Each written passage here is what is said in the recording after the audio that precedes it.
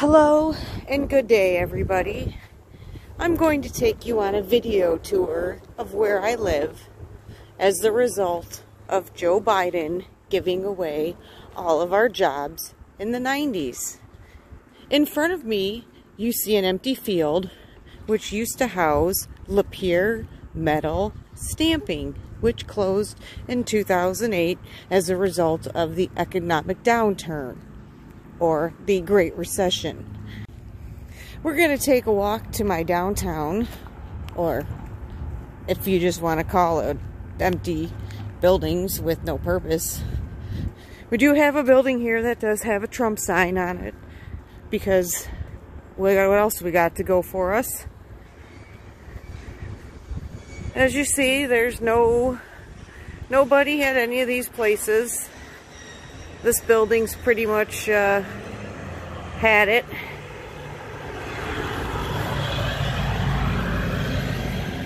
It's just wonderful. When it rains, it pours.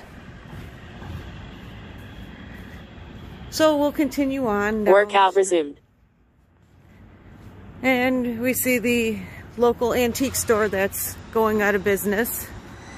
Because, well, you don't want to even go in there. We have another empty building. This one used to be a clothing store, but like everything else, it's closed. See, lots of windows boarded up. Not boarded, but covered. That would be the town, village, whatever offices. And then across the street here, we have a dentist, a real estate, an empty building for rent. I'm walking as we do this because that's all there really is to do around here is walk. So we're going to cross our lovely bridge over here. Take a look at the only thing we got going for us, which is the water. Isn't that nice? No way of getting to it. We have no river access, so we can just look at it. And then we're going to go into the other part of the downtown. We have a post office, beauty salon, library, which is not open. We have another empty building here, and we're going to give us a nice pan of my town. Nice empty buildings, church. Workout pause.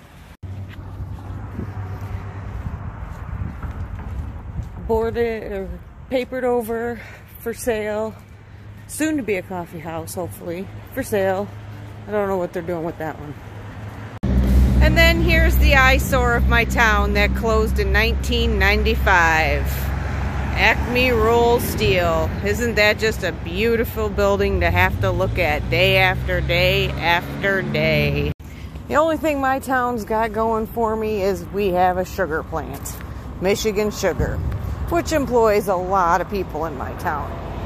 But soon to say, it's all gonna go away. Joe Biden gets his way.